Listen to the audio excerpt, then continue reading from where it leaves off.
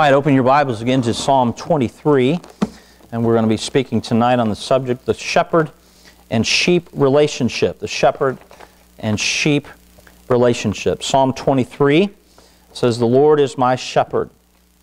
And just as a matter of introduction, the relationship of the shepherd, of course, Jesus is the shepherd. If you read John 10, verses 7 and 11, and Hebrews 13, 20 to 21, the Bible talks about Him being the good shepherd, talks about Him being the chief shepherd, and when He shall appear that we're going to be with Him, and it's going to be wonderful. So Jesus is the shepherd. So when we read, "The Lord is my shepherd, I shall not want," Jesus is who is our shepherd in the New Testament. Believers are the sheep.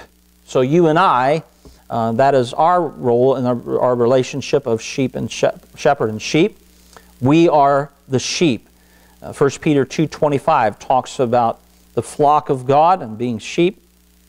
And so it's important for us to understand our part in this relationship. Now there are roles. We talked about those roles early this morning. And first of all, the roles of a shepherd are, number one, to lead his sheep. And we read in Luke 15 about how the shepherd goes out in the story of the parable of the lost sheep. The shepherd goes out and finds the lost sheep, leaves the 99 in the wilderness and goes to find the lost sheep and brings it back to the fold. And that's the purpose of the shepherd, to lead the sheep and to direct the sheep to safety. That shepherd, and of course is the Lord Jesus Christ, doesn't stop shepherding the sheep after the sheep grow up. In fact, sheep need a shepherd when they're lambs and need a shepherd all throughout their entire life. So it's important that the shepherd lead the sheep and the sheep follow the shepherd.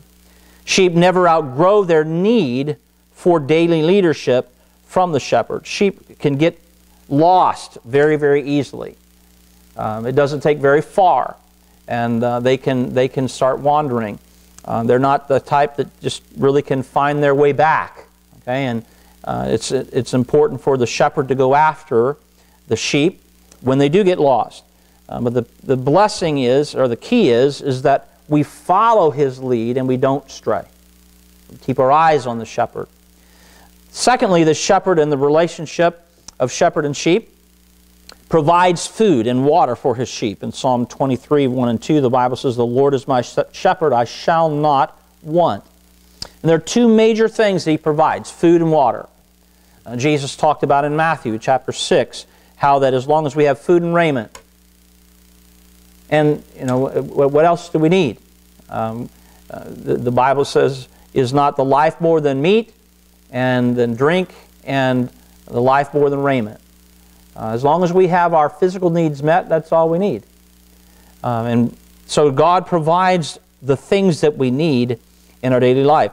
Now the interesting thing about sheep is that they're not like camels or bears where they can store up food for long periods of time. Sheep require food and water every day. And so that speaks of the relationship of a Christian with the Lord on a daily basis. It's not just church. People make a mistake when they depend upon the church to provide their daily needs, their daily food or resource just on Sunday. There's Monday, Tuesday, Wednesday, Thursday, Friday, Saturday. If we didn't eat physically for a week, we wouldn't feel very well. Some people, they even struggle with fasting, and some people can't because it's just by them not being without food physically, it can do damage. Imagine not eating for a week, or several weeks, or several months. It would definitely do damage to the life of the sheep. And so sheep need nourishment every day. Sheep do not seek out nourishment, but must be led to it. And so the shepherd brings the sheep to the nourishment. Jesus referred to himself, to the woman at the well, as the living water. He told the Pharisees that he was the bread of life. And so the food and water that we have is here. The Bible talks about him being the Word of God, Jesus. And so being the shepherd of the sheep, he provides everything that we need right here in the Word of God. So we should have a daily input as believers in the book, in the Word of God. Sheep will overeat if not stopped, and cannot tell the difference between healthy plants and poisonous plants. And so it's important for the shepherd to guide the sheep. That's what this word is. The Bible says, "Thy word is a lamp unto my feet and a light unto my path." And what it does is it shows us those areas that are of the world that are harmful and dangerous, and the things we need to stay away from as God's people. This morning, as I was preaching, I was thinking of the story of, I believe it was Elisha, and there was a big pot.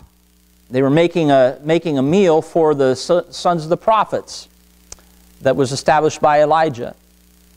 And one of the students went out to the wild and got a bunch of gourds and brought them in. And somebody astute enough understood that some of them were poisonous, and warned those who were making the pottage or soup or whatever the meal was that they were getting ready to put before all of that school of the prophets, and they said, "There's death in the pot." You know, we as believers need God to show us the death in the pot of this world. And so we're sheep. People are innocent. Sheep are very docile and very impressionable animals, and sheep don't know. They've got to be taught. They've got to be shown.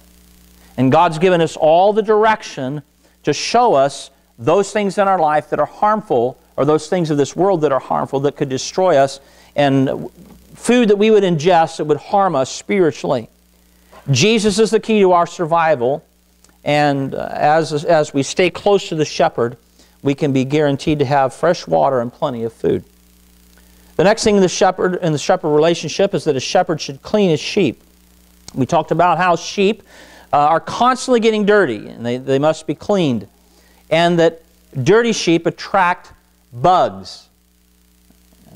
Bugs irritate the sheep, and get underneath that wool and get into their skin. And so then they start to scratch on trees and start to scratch on fences, and that causes sores. And then filthiness gets into the sores and causes sores to become infected. And it's just it's a vicious circle. Without the cleansing of the shepherd, those sheep get sick, and then they become contagious, and eventually they can die. So it's important to have a cleansing, and there's two cleansings that we mentioned this morning. One, the cleansing of a one-time cleansing, and that's found in 1 Corinthians chapter 6, verses 9 to 11, and Titus 3:5, by the washing of regeneration of the Word and by the renewing of the Holy Ghost. Salvation, trusting Jesus Christ, not by works of righteousness, which we have done, but according to His mercy, He saves us by the washing of regeneration of the Word and by the renewing of the Holy Ghost.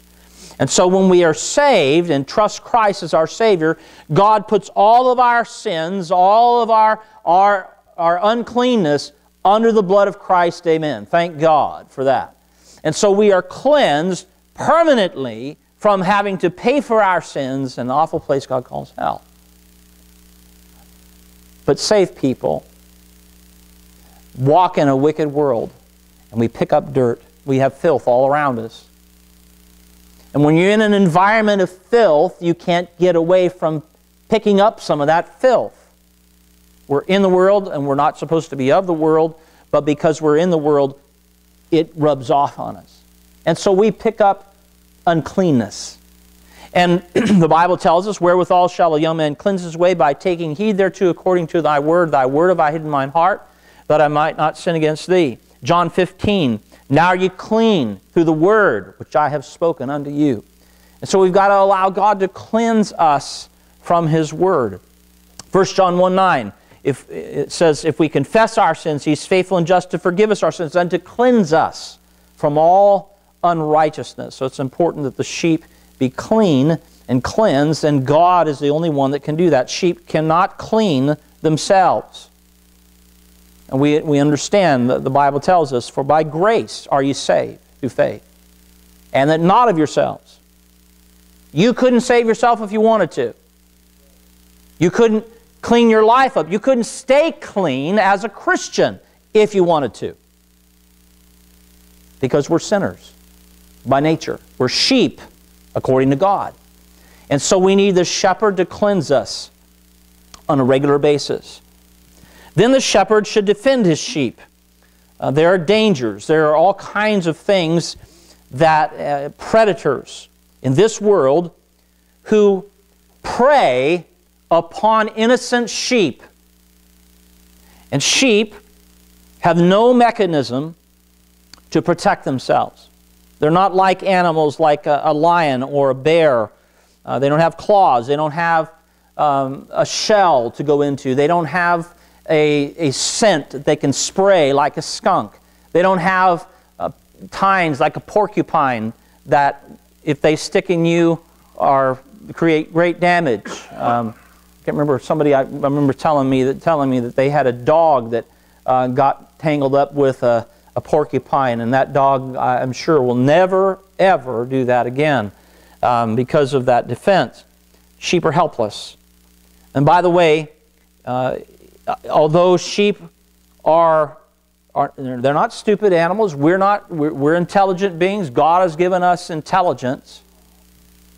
Yet we're defenseless when it comes to this world.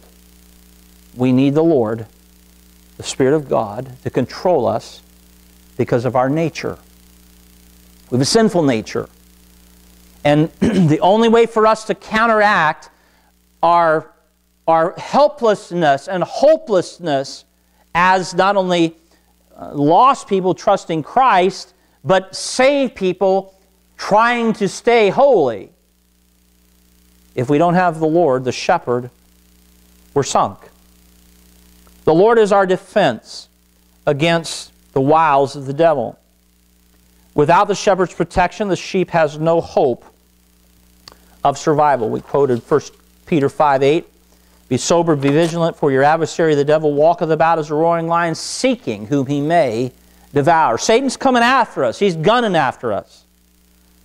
And so Jesus told us that we are to go out as sheep among wolves. And so He told us to be wise as serpents and harmless as doves. There are a lot of false teachers, a lot of false prophets. And they raise themselves up and they try to draw the sheep out of the fold and try to get a following in a different direction. And so to have victory over sin, temptation, and discouragement, it's only found by staying close to the shepherd. A wolf, a false teacher, is just as dangerous to sheep as a lion and Satan. Then number 5, a shepherd should heal his sheep. Psalm 23:3. But it's not talking about physical healing as much as it's talking about inward healing. Sheep are very fragile emotionally, internally. They have a mechanism within them, or a weakness, an inner weakness, in that they give up easily and will not fight back. They just lay down and just take it. And so small trials are turned into big ones. Everything is a catastrophe. And we as God's people need hope. We need our Savior, our shepherd. We need His encouragement. And He whispers in our ear, I will never leave thee nor forsake thee. He loves us. And He is with us through every point in our life. Verse 4 says, Yea, though I walk through the valley of the shadow of death, I will fear no evil, for Thou art with me. Thy rod and Thy staff, they comfort me. Thou preparest a table before me in the presence of mine enemies. Thou anointest my head with oil. My cup runneth over. Verse 3 says, He restoreth my soul. When we're down, when we are put in a spot and we don't know what to do, and we're afraid, and we, as sheep will do, will lay down and just give up and eventually expire. The shepherd kneels down, picks up the sheep, encourages that sheep, and makes sure it's got plenty of strength, and then sets it back down on its legs once it knows it's got the strength to go on, and puts it back in the fold. And so it's important to understand the healing that can come from the shepherd. When we have fallen in our lives, we can either lie there and cry and complain, or look around for the shepherd. And the wonderful thing is that he is never far away. Then there's the role of the sheep. The role of the sheep is a sheep should know the shepherd's voice. John 10, 1-5 says a couple of times that my sheep know my voice. As God's people, we should be keen to be able to hear the voice of God. There are many shepherds outside the flock, thieves and robbers, as Jesus talked about, who entered in not through the door of the sheepfold, but came in another way. And as sheep, those voices should be strange to us.